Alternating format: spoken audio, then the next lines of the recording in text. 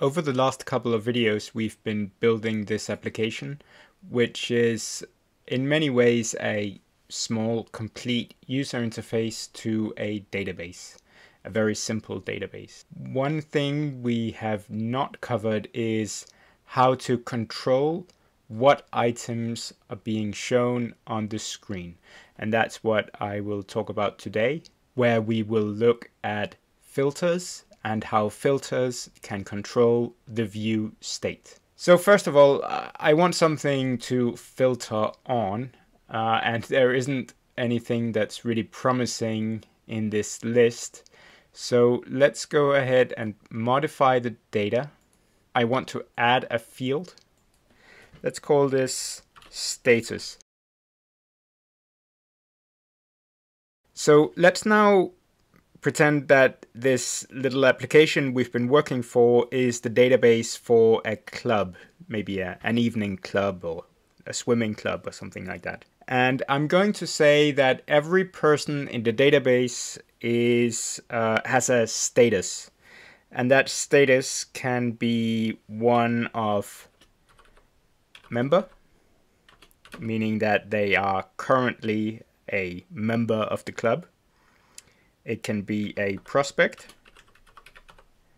That means a person who is perhaps interested in joining the club.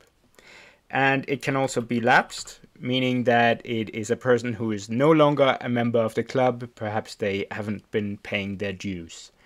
And I'm going to add that as a status field on the table of people. And that will be a string field where I have these options: member, prospect, and lapsed. And let's set that for a bunch of these members. I can set that over here. So I'm just going to go ahead and set something randomly here.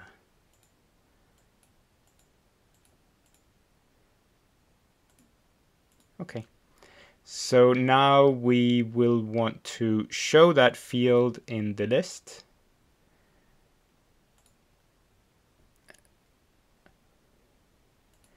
This list is getting a little bit long, so let's delete the show field. We didn't really use that for very much.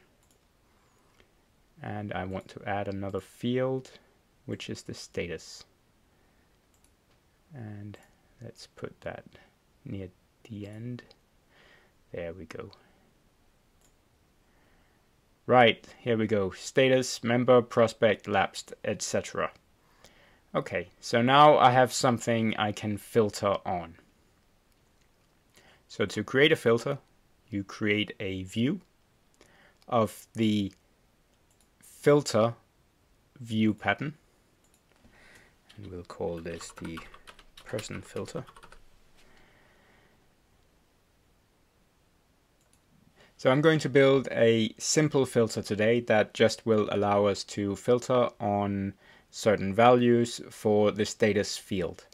So you will notice we are in the drag and drop builder that you used to build edit views, show views, and pages as well. You have a couple of components that are different. So the search bar has special meaning, special purpose in filtering. You have toggles which create buttons and selects. I'd in fact recommend just starting with a field, so that works a little bit similar to the show and the edit views. So we drag in a field, and now I choose the right field, status, and you can see I have some options here again in the field view. Some of these are special for filters, but as you can also use standard field views that are used in edit forms. You can use those to in the as filters as well. They'll be translated as filters. So just for a standard entry for the status field, you can just set this to edit and you will get a drop down. And I guess that's it. Let's see what that looks like. So if I run that now, I get just a drop down, and I can choose values. And you can see that very little happens. I can choose the 3 different values that I have, and I can also choose a blank value here. But I don't see anything here. That's because all that's happening right now is that a filter is changing the view state. Now, what is the view state? I just resized my browser, so for this video you can see the address bar, and the view state is everything that is after the question mark. So you can see that that changes as I change the value that I am filtering on. But I also wanted to actually see some values.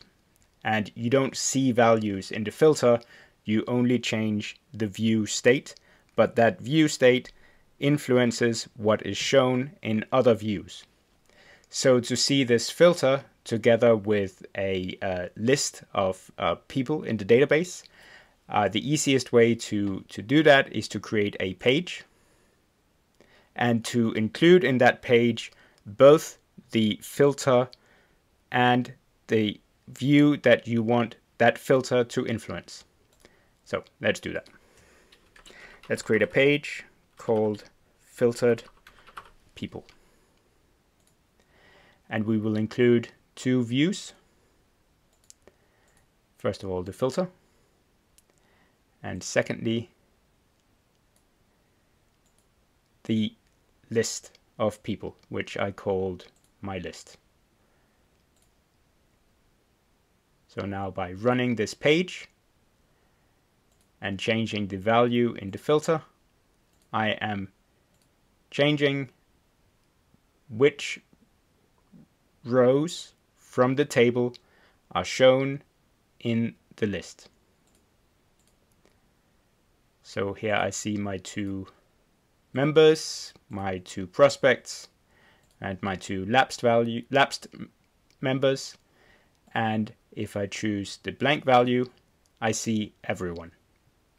That is the simplest form of filtering. Now we can do some other things. Let's open the view and let's change this to a button instead.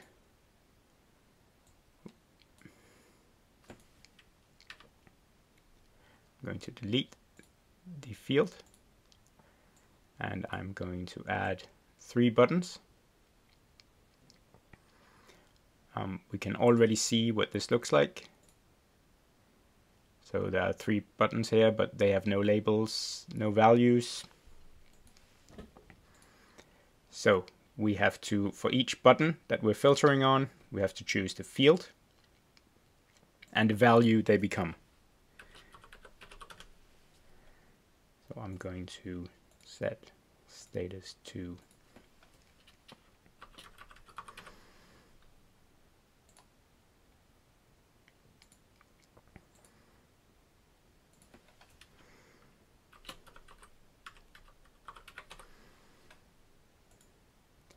and now we can go back.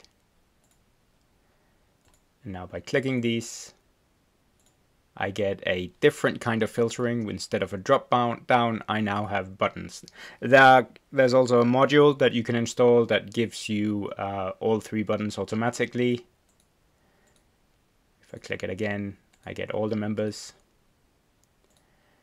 The other thing that we had that was quite neat is the checkbox group.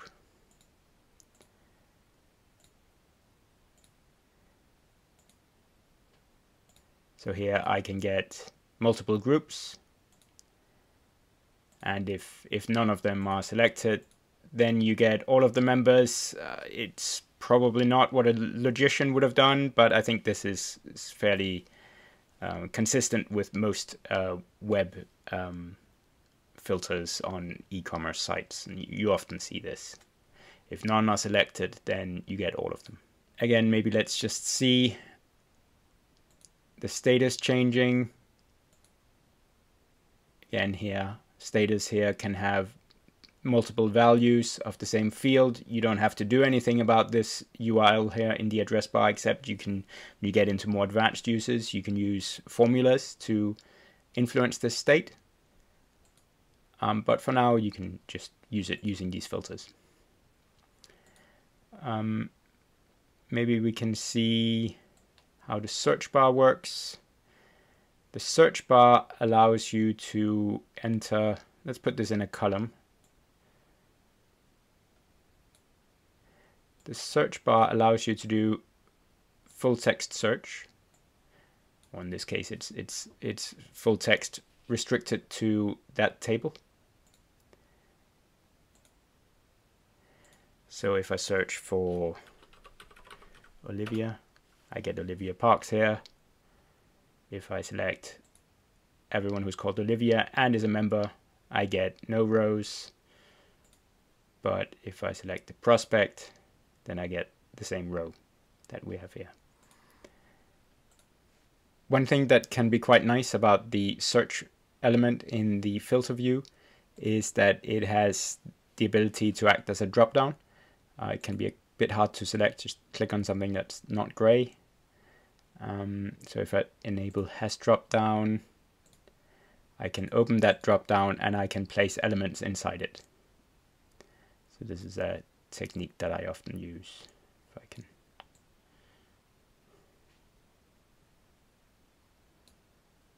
There we go. And now, and if we get rid of the column, you can see we've got that element inside the drop down. Let's see what that looks like. So now I can type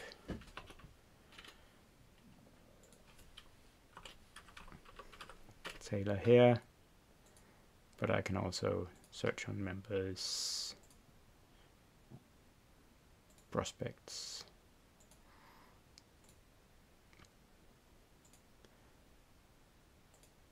Lapsed. There we go. One thing you may want is to create a page where the filter already has, or where the state already has a certain value.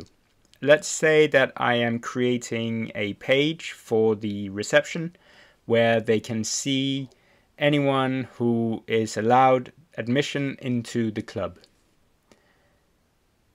So what I'll want to do here is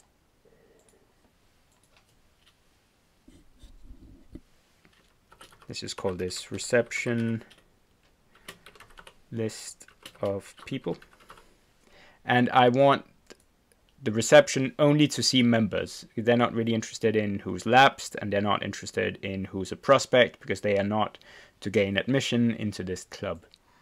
So what I can do is I can drop a view in here, and then I can set a state here. So if I set the view state to be shared, it is shared with the whole page, and therefore it's influenced by the filter. That's what we saw before. But if I put a fixed state on a view inside a page, then that is a view that is isolated from the state of the rest of the page, where I can choose some specific values. So if I now choose status, so again, this is the fixed state that we're going to put on this view in this page, and I will want to show only the members. So we can see that in the preview, and if I show that, then here we go, I see only the members in this view on this page. Okay, I think that wraps it up for filters and for the view state. This is going to be more important and more powerful when we get to foreign keys and table relationships, because then you can use that state to jump through those relationships. But we'll have to wait for a couple more videos. In the next video, I will show you how views can be embedded into different views, and you can do that in different ways. And that gives you a compositionality for creating your user interface out of views that are assembled from many other views.